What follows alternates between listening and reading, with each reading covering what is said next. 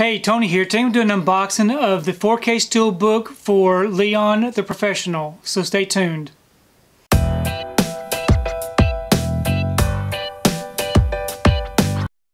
So today I picked up my order for Léon the Professional. This is a 4K Steelbook.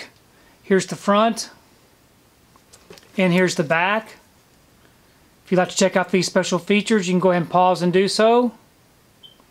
I'm going to go ahead and remove this from the wrapper and we can take a closer look at this Steelbook. Okay, I've got the J card off and the wrapper removed. Here's the front of the Steelbook. Really nice image here on the front. And here's the back.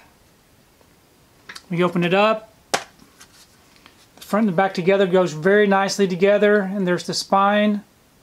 On the inside it does come with a digital code. And we have our 4K disc. Nice artwork, and we have a Blu-ray disc with some different artwork.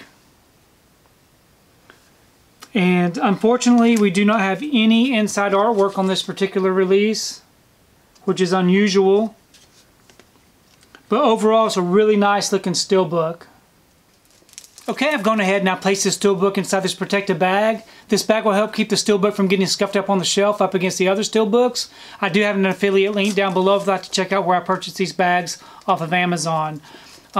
Please leave me a comment below. Let me know what you think about this particular Steelbook release. Also, let me know what you think about this movie. I've never actually seen the movie before, so I'm definitely looking forward to checking this one out in 4K.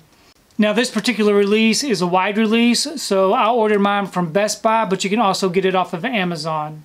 If you like what you saw here today, please give it a thumbs up and share the video. If you haven't subscribed to my channel, I really appreciate it if you subscribe. If you do subscribe, please remember to hit that notification bell so that you can be notified every time I upload a new video.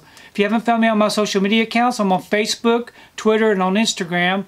And if you'd like to check out what I've been watching, you can find me over on Letterboxd. I do have links below.